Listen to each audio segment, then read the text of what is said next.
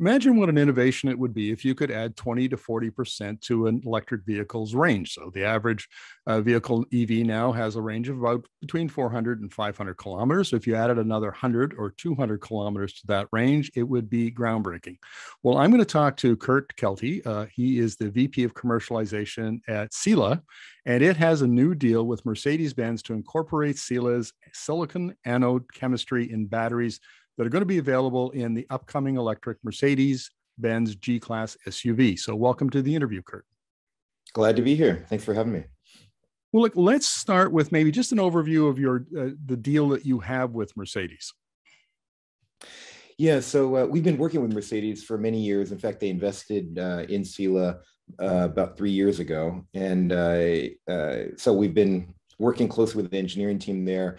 And what we signed was a deal where we're going to supply the silicon anode material that will be shipped to a battery cell manufacturer for use in the G-Wagon. And this is the G-Wagon that'll be released sometime middle of the decade. And it's going to contain our material. So it's super exciting because it's getting our material from the lab to the vehicle. And that's just a huge hurdle that we've crossed.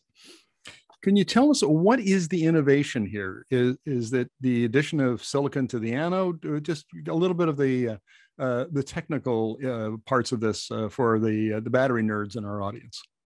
Yeah, so the technology of silicon anodes have been around for years. In fact, silicon is used already in Tesla's vehicles with Panasonic as a cell manufacturer, but it's used in a very small percent, maybe 3 to 5%, somewhere around that amount. And the reason you don't use more of it is it suffers from swelling. So when you charge and discharge, the silicon swells and then contracts. And what we've been able to do is we've really been able to solve the swell issue. So our material doesn't swell any more than graphite would swell. And so that enables you to get the good cycle life that's needed in vehicles. So again, silicon has been around forever, but we've cracked the code in terms of figuring out how to prevent it from swelling. Now, does the addition of your technology to the anode in these batteries, does it increase or decrease battery cost? So initially, it's going to be an increase in battery cost, and that's why we're targeting a premium or luxury market like the G-Wagon. And the reason for that is our production quantities are very small. When we start up in Washington State, our first facility will make the equivalent of about 10 gigawatt hours of batteries. If you're to completely replace the graphite. And then we're going to quickly scale it from there. So as we scale it, then the costs are going to come down, and then we'll get much more cost competitive with graphite. So that's the our approach is very similar to what we did at Tesla when I was there. Start out at the high end. So the G-Wagon is our version of the Roadster. So that's where we're going to start, and then we're going to gradually work our way down the market. When do you think, and I know I'm asking you to get out your crystal ball here, but when do you think that the costs for your technology might come down so that they would be, like in an average electric vehicle? Are we talking end of the decade, maybe? Yeah, well, you're comparing a little bit apples and oranges in the sense that what we provide is an increased driving range, increased fast charge capability, eventually improved cycle life over the graphite. And so how do you compare the price with something that just performs differently? But the cost curve that we're going down is going to be pretty dramatic this decade. So we introduce our factory comes online in 2025. That's when our product would be introduced. And then it's just going to come down pretty rapidly after that. There's a lot of debate right now about critical minerals that are needed for batteries, but are there any of those in your materials? It's interesting when the company was started by the founders, the co-founders, Gene, Gleb, and Alex. One of the things they set as a goal was we got to use commodity precursors. So it's got to be available anywhere in the world. And so that's what we've got is we've got, so we see no concern with ramping this up to providing millions of vehicles worth of material. The materials available in quantities around the world. The other thing is they said in the beginning they wanted to use bulk manufacturing techniques, which allow really quick scale up at a low cost. And so both the commodities being available, the raw materials being available, and that kind of technology for scaling make it so this can ramp up quickly, and the cost can come down quite quickly. Now you're locating your plant in Washington State, which I thought was interesting because that's not, I would not have thought, those like California, Texas, someplace like that. Why did you choose Washington? Well, there's several reasons. One is it's good access to some of the raw materials that go into the into our silicon material. But the other big driver here is that we're able to get access to green energy. And for us, that's really important going forward to have clean electricity. Not only because the mission focus of the employees, where we feel quite passionate about this, just the personal levels, but the other thing is our customers are requiring this, especially in Europe, where they're as the regulations are getting tighter and tighter, they will, towards the latter half of this decade, be required to do a life cycle analysis on their vehicles. And every component is going to be, they're going to look at how much energy was used and what type of energy was used in that. And they're going to be scored on that.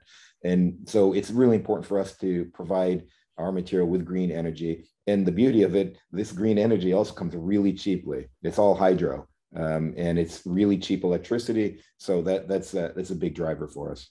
I'm going to ask you a question that I ask a lot of the people that I interview, because I think this is a key part of the energy transition. And that is, does cheap, clean, abundant electricity become a competitive advantage for states like, well, any location like a Washington? Absolutely. Oh, it's huge. Yeah. If you say that you've got clean, cheap electricity, that's, for many industries, that's the biggest input. You got to, it's going to depend on what material you're making, for example, how much of what percent is the utility cost of it. And with our material, it's a significant percent. With battery cell manufacturing, it's a significant percent. So you want, when we were trying to figure out our location for the Gigafactory, when I was working at Tesla, that was one of the key drivers, was the electricity.